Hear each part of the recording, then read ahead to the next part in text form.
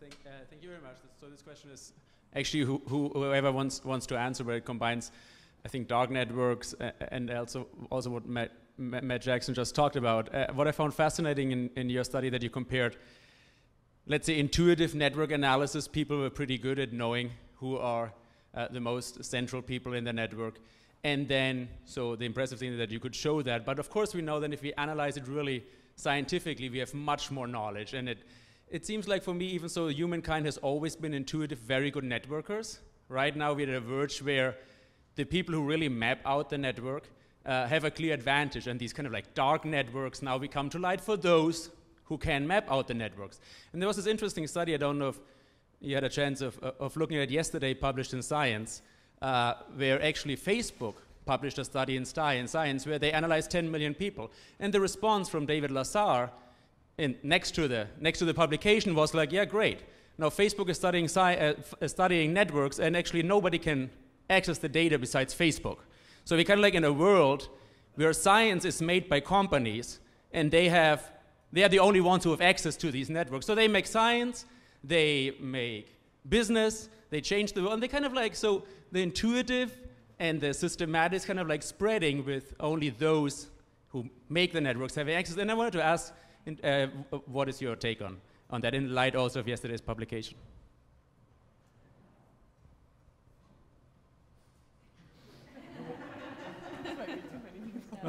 Yeah, I mean, it's clear that the world is changing in terms of the power of the information that a lot of companies have, and it's proprietary, and that makes it a problem not only for science but also for consumers.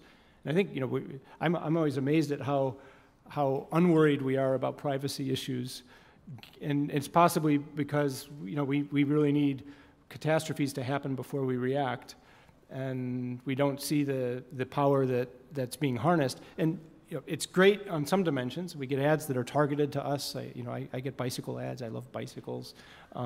That's great. You know, I don't have to see ads I don't want to see, but the power that companies have to know about our lives and so forth, it's a little bit daunting. And as a researcher, it also could be an issue. And I guess for journals, it has to be that they're going to have rules about publishing data, and a lot of them do. And hopefully they'll keep a strong stand on that to make sure that data is not, if you're going to publish a result, you have to publish the data as well and make it freely available so other people can reproduce it and check it. And I think that's essential for the scientific community. There was a great Radio Lab program interviewing the Facebook design team about these issues, and they were doing a few experiments. One was trying to incentivize people to go out and vote, and they were showing that they could actually mobilize people to go vote. And I think Facebook had meant it to be a public service, but the people they were interviewing who were studying ethics were saying this is a big technology company. They could just be targeting that ad to people who are going to vote for politicians who support big technology companies. So it's a little bit daunting that they have access to this data, they're doing these scientific experiments, and they're publishing them, but think about what they're not publishing. But I agree that journals should have some kind of across-the-board quality. They've done that now with biology, that you need to deposit your sequences in a repository, and there should be some requirements. I mean, as scientists, we need to be able to reproduce, and if we can't, it's not science. So I would like journals to have a higher ethical standard on that. So just the briefest response to that, as an anthropologist, it's hard to see some of our data sets just being available to the world. So there will be discipline-specific things. But I wanted to ask Matt, talk at Matt, ask Matt, I don't know, something like that. So you tell two really cool stories. One of them basically goes, how does the news get out? And the other one says, if the news had the ability to get out, how does that change? But there's a really cool story you didn't talk about there, and that's those things interact with each other. That some of these populations that had the ability for the news to get out, actually it turns out the news didn't get out. So we should be able to harness that variability in how the news got out to give an even more nuanced picture about how the the multiplex and the support changes in these areas that have had exposure to microfinance, because even those who got the exposure got it at different rates. So I'm wondering if you've done any analysis in that vein yet, what sort of conclusions came from that that are different from what you talked about today, et cetera, et cetera. Yeah, so very good point. So there is variability in the villages that were exposed to microfinance, and then you would expect the ones that had less diffusion to be less impacted. And so what we've done is looked at a more micro level where we look at the actual dyads and test whether they were directly a result of microfinance taking households. And so we use some propensity scoring and other things to estimate which households would have been in the villages that weren't affected and the ones that were. And then you can see a direct effect that it's actually the one. So you get a stronger implication that it was the ones. I didn't have time to go through it all, but that's another part of the, so it's very good idea, and indeed that's something that you see in the data. We heard a lot about multiplexes today, and what I was wondering is,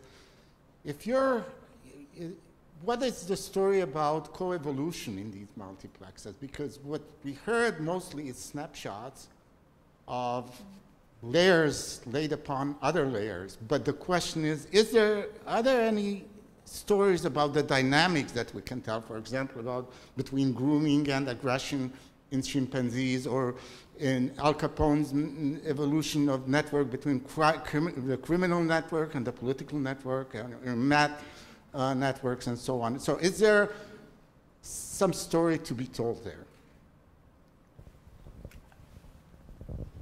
There's definitely a story to be told there. I don't have it yet in terms of the organized crime case. Mostly because my data is so event-specific, I tend to get these sort of moments where there was clearly a relationship, but when that relationship began and ended becomes really complicated with my database. Though I wonder with your research if that might actually be more possible to look at the sort of timing of those relationships. Yes, this is something we're very interested in looking at more of the dynamical nature of the changes of those relationships over time, even within stable or unstable periods. To my knowledge, the development of those kinds of longitudinal techniques are not as sophisticated as they could be. And I think people are working on that as we speak. So. Like Zeb. It is one of them. with Vikram, who was already mentioned earlier, and myself and Zeb, we have a project where we're looking at coevolution of edge dynamics in different layers, using things like Markov chains to try and come up with a null model where we treat the layers independently, and then we go to the data and we get the full-blown possibility of transitions between all the states on all the layers and compare the null model, which assumes that the layers don't interact, with a full-blown model from the data showing the interactions. So we're hoping to work with Brenda and get at some of that as well.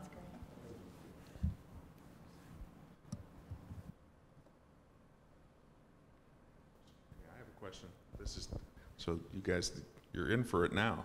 You made me ask a question. So I'm Ron Mangan. I'm the Dean of Social Sciences here. And the last 3 weeks of the launch for the Institute, people seek me out and Joe to tell us, oh, this is so great. I learned all these things that I didn't know, and I made connections with people I'd never met. And of course, that's the whole idea, one of the ideas.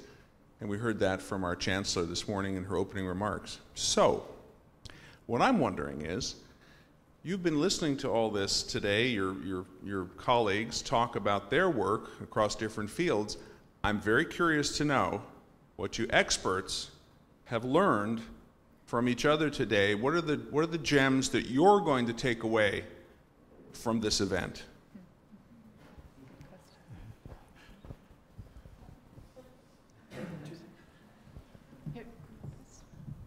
Too many to mention. Well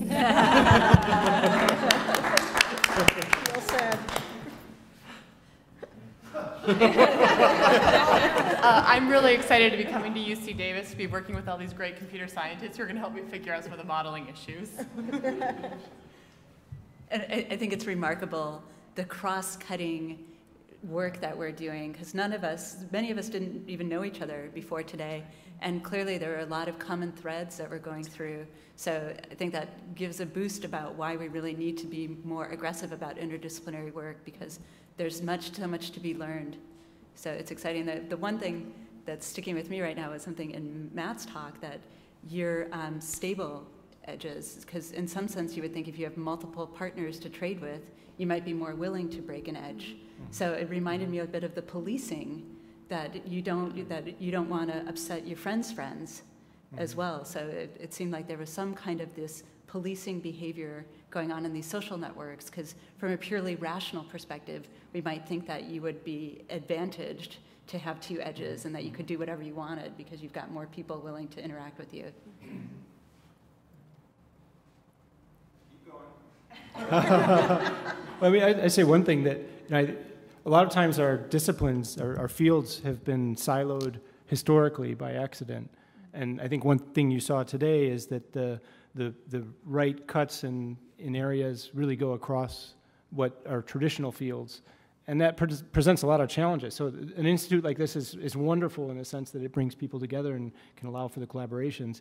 Then the other part of that is making sure that the home departments are open to it and encourage people to be publishing across, to have people doing network science, teaming together with people doing primate research, and then publishing in journals that might be outside their normal area. And it's obvious here that the opportunities are enormous and the potential is really strong, and realizing that is a challenge. But it looks like the Institute is taking a good first step in that direction.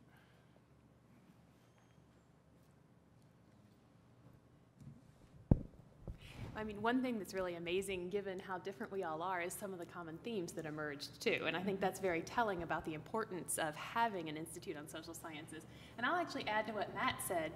When I started working with people in philosophy and economics and so forth, it's more than just departments you have to negotiate. It's different sort of norms that you learn along the way. I mean, economists publish in alphabetical order. People in biology publish with the senior author last. People in psychology have traditionally done it with the senior author first. And so those become very important things that often aren't appreciated as some of the upfront costs to doing these collaborations. But the rewards are worth it. And I'll just emphasize what Reza said about how it seems like we're all, and also what Sarah said, that we have these common themes. And it seems to me that it suggests that all of these different fields are facing similar kinds of issues and problems, even though they're very different in terms of their content, and that the processes that form these networks are very similar across these different systems. And again, where a better place in social sciences to bring them all together.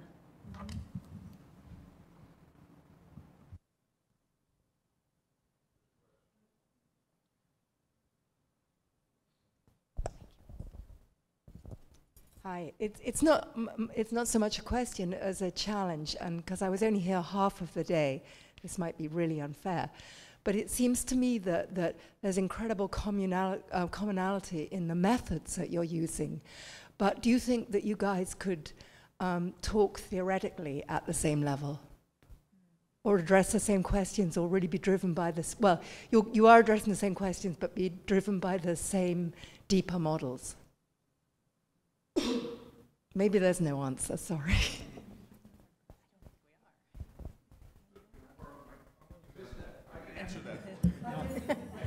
I can answer that for you. So I was overhearing two of our speakers after the last session, and one of them said to the other, "Gee, microeconomics sounds a lot like statistical physics." I wrote it down. And maybe part of the beauty is that we want different methodology as well, right? Because every field makes assumptions. And if we just work within our field, we don't question those assumptions. So I think there's value to the fact that actually our methodology does differ, and where are we going to have conflicting results could actually tell us a lot of interesting things. And we come at it from different angles. I mean, you weren't here this morning, but I started this. Oh, sorry. So, but when I was starting, I start with the dyad and work up to the group, whereas some of the other people are starting at the group and trying to work down to the level of the dyad. And I think that meeting in the middle is important because we might get to different places starting at different levels of the analysis. And I think that's critical. I don't think we want there to be one social science. I think it's important to keep training people individually as well.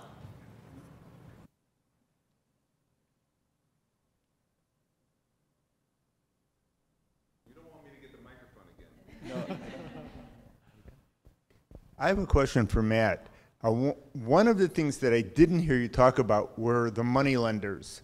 And traditionally in Indian society, money lenders played a very central role in the community. And you didn't talk about the relationship between centrality and wealth. It would seem to me what the micro lending was doing, just based upon your data, was displacing the money lenders with new institutions such that there may be other cultural dynamics involved. Yes, yes, indeed. There are a lot of money lenders in the villages, and actually you can see them in the borrowing and lending network because there are households that have unusually large degrees. So they're borrowing and lending with a lot of other individuals, and you can also see it in the direction of the answers to the questions. So people will say that they borrowed from this household, but they didn't say that they ever lent to that household. One thing that's different about the traditional money lenders and the microfinance tends to be the size of the loans, the structure of the loans, and the interest rates. So the interest rates are high, but they're not quite as high as you would get from a traditional money lender. They're a little more structured and flexible, and together with the other things that go into one of these loans, there's also education that comes along with it. So people are taught a little bit of financial, basic finance in terms of how you make payments, how you have to structure your budget, and don't go spend it all at once. Simple but common sense kinds of things that can be very important. So I think there's, understanding the full dynamic between that isn't as easy as one might imagine. And one thing we haven't done is of a more anthropological study where a lot of this was survey-based data and a few snapshots rather than detailed analysis of how people are spending their days, what they're doing with their money, who they're talking to in terms of money lenders, and how that interaction is changing now that they're getting money from a bank rather than somebody else in the village. So I think the bank has more resources, a lot of other things going on, but there's still a lot we didn't do in this type of study that we could do better with that type of information. Yeah, okay, I'll ask a more general question again. So, I mean, it's really exciting to see how many I'll stand up because I can't see half the people. It's exciting to see how many kind of overlapping themes, methods, theories are happening here. And all 3 Fridays, we've had excitement over and connections happening just between speakers who hadn't known each other's work before. And since part of the Institute's goal is to figure out how to kind of keep those kind of, do we call them serendipitous connections, just because they haven't happened according to the network structure of the Academy right now. So we can name that chance. So, one question is, what other forums might there be to kind of do this? And, the first day was about was focused on technology. So in each day, disciplinary change, the changes that were happening in each of your disciplines was put on the table. So how does one look at the effects of cell phones on networks, et cetera? And the second day was more organized around data and how does different types of data science, or just the fact that we have these new data sets, change things like graduate training. And then today, kind of by focusing on networks and decision making, again, we see new things that are raised both by the quantity and kind of data that's available easily, and becomes the kind of thing that right now you can do as a graduate student, equivalent to the way gene sequencing used to be. You'd have one dissertation to sequence one thing, and now we run 100 in a day or two. So the scale of questions, the types of questions change.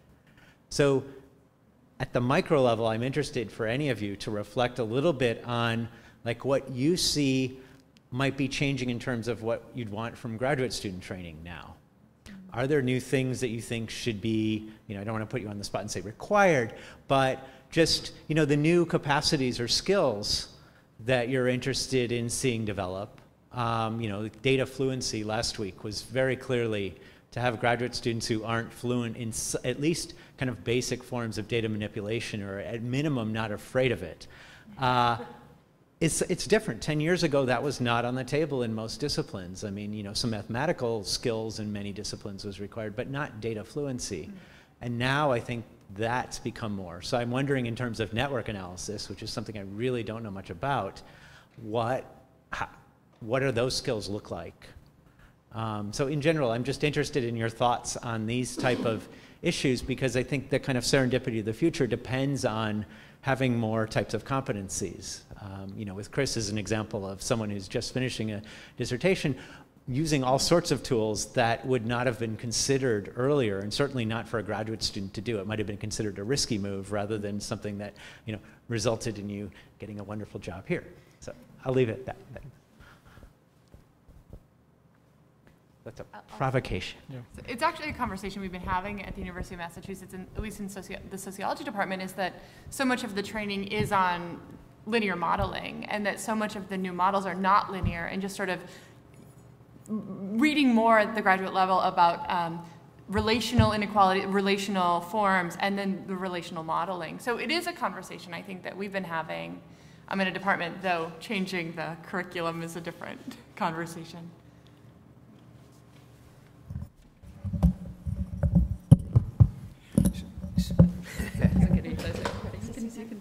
Oh, okay. So I think it is a risky move for graduate students in a lot of disciplines. Some places, of course, are hot. Bioinformatics. It's fine to be interdisciplinary, right? Because money is pouring into that field. But in the social sciences, it can be a risky move, crossing disciplinary boundaries. And you say, well, what could you do for graduate students?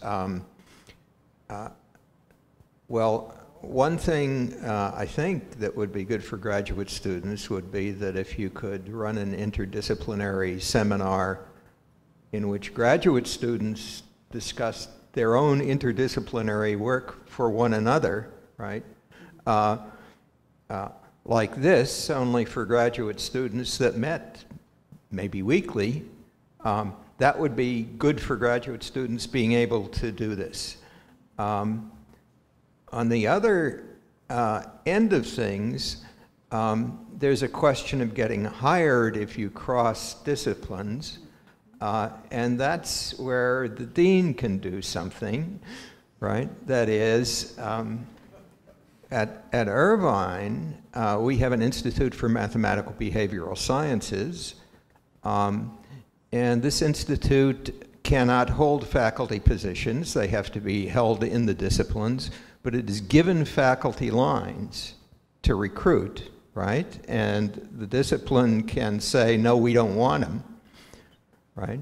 But it has really led to hiring some very good scholars that would not have been hired otherwise, not because anybody thought that they weren't good, but they weren't in, the area that we thought our department should go in. And so maybe you could give this discipline some lines. Wait, I have to respond to that. I'd love to. Outgoing dean, well. In fact. Act fast. As my last act, how many do you want, Joe? Actually, I totally agree with that, and I think that is 6. I think that you're absolutely right, and the times where I've seen that happen, that's exactly the mechanism that allows this thinking outside the box to happen. And you don't know me, but I've actually built 2 of those centers, one at Duke and one here at Davis, the Center for Mind and Brain and the Center for Cognitive Neuroscience at Duke. And so I am a well-converted believer in that sort of thing. So thank you. I think you just got that right. And it's been a long debate. As someone who was trained as a statistical physicist, I did postdocs in applied math and theoretical computer scientist. I joined UC Davis in the Department of Mechanical Engineering. After I got tenure, I moved half of my appointment over to computer science. So I am always out of my depth. And so that's something that is a challenge. So, you know, you always want to be an expert in the places that you are. And it seems like right now it's all of these one-offs. So I'm a person who's done this, and there's other people coming through. But it's getting much more common, but we don't have those mechanisms in place. So I moved department affiliations after having tenure. We're bringing people on board now as junior faculty spanning multiple departments, and that's really stressful. And there's always been this, the whole time I was a grad student moving through my own career path, there's always been this feedback that I've gotten, like, you won't be an expert in anything, you don't have a discipline. And it's something, of course, that we need to worry about, that you don't get any depth because you're too spread too broadly. That's not what Joe's question was. It was, what are the skills that modern students need? And I think that's an easier question to answer, but it's something that fits into that bigger picture too, like, how do we make sure people really have a grounding in a discipline? And then more so, how do we make sure that the universities that exist and the existing departments and faculty who've been there for quite a long time acknowledge that these are exciting new places to be? So there's a lot of tension all over the campus of more younger interdisciplinary folks. There's certainly many senior folks who are very interdisciplinary, but there's also a lot of senior folks who want to see their disciplines stay as they are. So there's many tensions to making this happen. And every university is facing it, right? So we clearly need the administration to remind us that it's not about the number of papers that you've published or where they're published, or if you're the first author on them, if you're publishing with multiple disciplines. But it takes a lot of work. It sounds like one of your phase transitions. Yes. And in fact, I was going to say maybe that's something else we all have in common, because I trained as an evolutionary biologist and did a postdoc in anthropology, and I'm now in psychology, philosophy, and neuroscience, so I too am never the expert. But I actually got hired by a similar interdisciplinary initiative, the Brains and Behavior Program, and was put in psychology, and I think that gives people a home. And I'm in the Cognitive Sciences program, which is by its very nature interdisciplinary, and one of the things that we've really looked at is how to train people to have the depth, but then to have the skills to know what they need to learn and how to learn it. And I think if we don't have the answer yet, but I think if we can figure out how to do that, that helps, because it allows people to have that disciplinary home to get into a traditional faculty line, but then to expand the way they need to.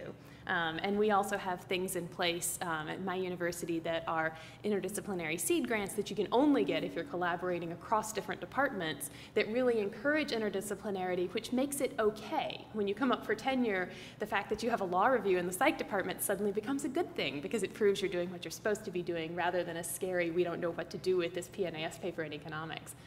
So I think there are beginning to be more examples of how you can make this work well. One comment just to Joe's question really quickly about, you know, grad students are amazingly good at figuring out what they should be learning, and part of it's just giving them the opportunity. So if you put them in an environment where they're seeing other papers and suddenly realizing that they're narrower than they thought, that their discipline isn't giving them all the tools that they need, they can go out and find those tools. And so part of it's just having a flexibility that the programs allow them to take something beyond their narrow course load, and I think the interaction then teaches them more about, I've learned more about my own discipline by interacting outside of it than ever interacting within it, and I think, you know, you really learn where your limitations are, and it's helpful. So giving them the opportunity would be, is a lot of. Great. So just, you all raised such important issues about how we value scholarship and how we judge it and how we promote it. And you put your finger right on it, that this is something that administrations with faculty really have to work on. And we are doing that here, just like throughout the UC and across the country. There's a lot of discussions about this, so I think your comments are particularly timely, and they don't fall on deaf ears. You know, the institution has to understand how to value interdisciplinary work and how to judge its quality and so on if it's going to promote it. And we're already promoting it. Now we have to do the other side. We have to sort of change the culture, which is a faculty culture. You know, we have our strong Senate and shared governance. But there is an important role for the administration and for faculty leadership to do that. And it is happening, and it's an important thing. And there's another thing that I want to say. Once in my life, I was the very last speaker right before a wine and cheese event. And there was a last question, and it kind of went on long because it was really interesting, and it went on and on and on and on and on. And then finally somebody said, oh, I guess it's time we better stop. And then we all clapped and we went into the wine and cheese thing. And a friend of mine, a member of the National Academy, Leslie Ungerleider, who's about this tall, walked up to me on her high heels, that's what made her this tall, with a glass of wine in her hand. She looked up at me and she says, you know, Ron, nobody ever complained about a talk that ended on time. Joe?